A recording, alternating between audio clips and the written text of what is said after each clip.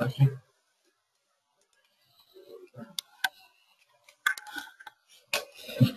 Hi, my name's Ian. I'm a field engineer for Intercad, and I've also been working on the development of IC3D Steel.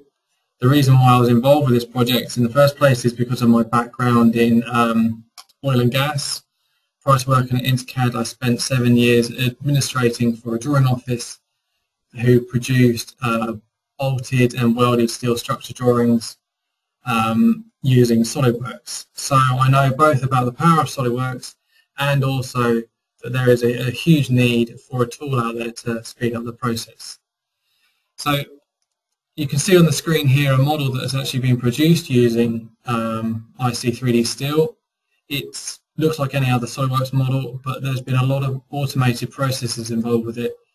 The joint creation is automated and the insertion process is really simple. For example, if I was to produce this using SolidWorks, it would have taken me probably about a day. Using IC3D Steel, it took me about an hour. So I'm just going to give you an edited highlights tour of how I went about this process. So rather than trying to reinvent the wheel, IC3D Steel complements the existing functionality within SolidWorks and adds to it rather than trying to start again. So what we're going to do is we're going to create a wireframe mesh, which I used the grid functionality, which is already existing within SolidWorks, and this is going to be used to drive the frame. So we're going to go about starting to add some members to it, and this is where I start using the IC Steel functionality, and I'm going to now start inserting some columns. So I just pick on the lines, and there's this preview image that comes up here which shows me where it's going to be positioned and the orientation. I'm happy with that, so I'm going to OK them. And now IC3D Steel starts adding those members. Let's add some more. So I'm going to add a beam here. I want to reposition it. So I'm now going to just remove it here, add that. So for existing users of SolidWorks, you'll notice that we're working in the assembly environment. And this is one of the real big advantages of IC Steel, is it allows us to leverage this environment to work with. Previously, we were stuck pretty much in the part environment, which had all sorts of limitations. Okay, so I could carry on adding the members to that structure, but I'm just going to jump forward a bit. So this is the completed structure, and it's now ready for the details to be added. So we're going to use more IC Steel, 3D Steel tools. So as Jason mentioned, at the moment we have a catalogue to the AS standard, and this is pretty much complete, but we are still adding stuff to it. So there's all sorts in here: end caps, bolted connections, welded connections, base plates, all sorts. So we're going to add in a simple welded connection to start off with, and it brings up a positioning tool where we add in the actual connection,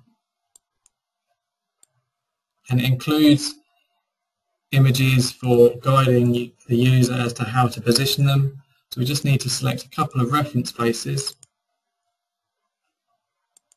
and then once we do that, IC3D Steel gives us some options for customizing it. So whether or not we want to add this stiffener in, and if we do we want to change the thickness, the weld size associated, whether or not it's copes, and so forth. So I'm just going to select the default options. And now IC3D Steel is going to go about positioning the stiffener, adding the cuts required to the model, like so. Okay, let's do that again, but we're going to use something a bit more complicated. We'll go for this continuous connection here. So we have here a slightly more complicated situation. We've got a larger beam running through with these two smaller beams butted up against it. So this traditionally would have taken a fair bit of time in SolidWorks to model, but with 3 reference faces,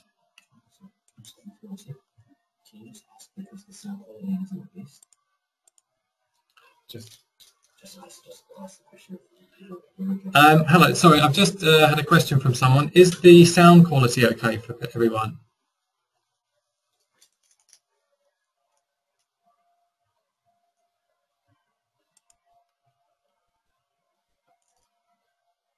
Better now. Okay, all right. I'll maybe I just need to back off the mic a bit, possibly. Okay. Sorry about that. Let's carry on. Okay. So we're gonna once again. There's a series of options for customizing it.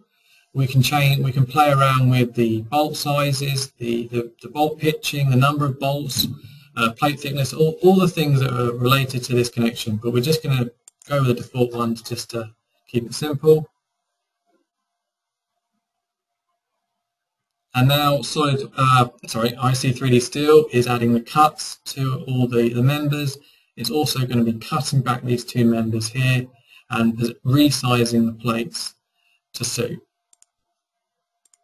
So you can see here that IC3D Steel has just done all the work for us, and it's really shortcut the modelling process. So I'm going to jump forward again.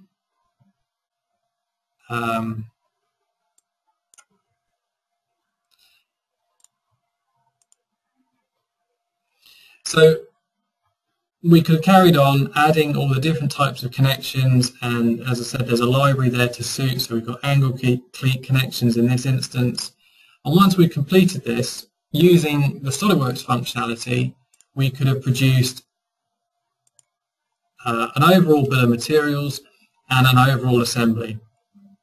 But for steel fabrication, what we really need is piece small drawings. So this is where the second part of the power of IC3D Steel comes into play. So what we can do now is we can create piece small drawings, and the way we do this is by driving it by a numbering scheme. So this numbering scheme can be set up either to a company standard, as I think Jason mentioned before, or you can follow the AS standard. There are various tools for customizing this. So I'm just going to give 2 examples. So a very simple one is where we allow IC3D Steel to group together all the identical items, and then it's going to give them the same mark number. So we're just going to press this, go into this tool here, use the auto number, and you can see here now IC3D Steel has grouped together all the identical items, and it's going to give them a simple mark number of mark number 1, mark number 2, so forth. As I said, you can customize that to your company needs. So we OK that. And now if I show all the mark numbers, it looks a bit busy, but if we zoom in and interrogate it, you can actually see what's going on. So there we go. These end caps here, they've got a mark number of 5 and there's 4 off. Well, that makes sense. And I'll just do another one. There we go. Once again, mark number 5, quantity 4. So we've now applied mark numbers to all the items here, and we can use this to generate piece small drawings. So there's a drawing generator tool, and it takes that mark number information, and we can drag and drop that into the tool, and now it's going to create a drawing for each unique item. And we can rename those drawings quickly, so we could call it, say, job 111 dash drawing 01,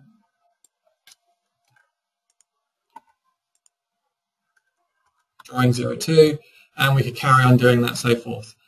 Then if we OK that, SolidWorks will generate all the drawings that it needs along with the bill of materials for all those piece small drawings. And we're going to skip that because it takes a minute or 2, but we will just jump forward. I'll show you an example of what you'd get. So this is a piecemeal drawing of an angle cleat, and it comes with a bill of materials. And this is where we start using the power of SolidWorks. This bill of materials is driven by this model here, such that if we were to change the angle or change the length of it or the material, or this bill of materials would update automatically. There is no manual input to the BOM. The BOM is all automated. Okay.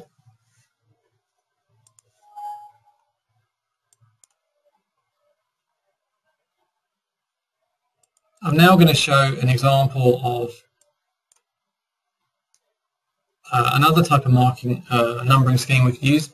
This is a composite numbering scheme. So for your company, it might be that you set up mark numbers where if all welded items are given the same mark number.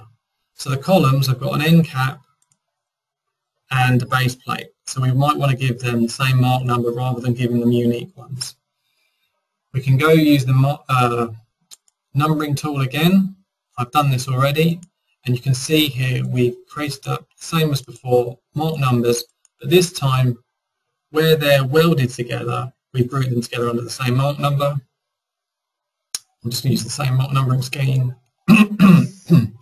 Excuse me. And if we show them, again, we've got now mark numbers for the overall item. So once again, we can use the drawing generator tool to create drawings, and this time it will create a drawing for the overall piece rather than for the individual items. And we can rename them once again.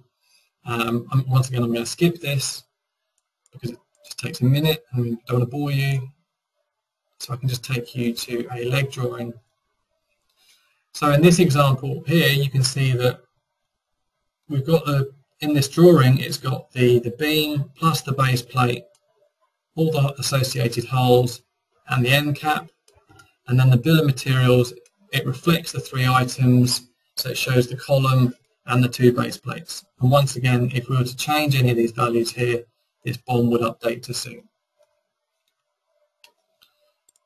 Right.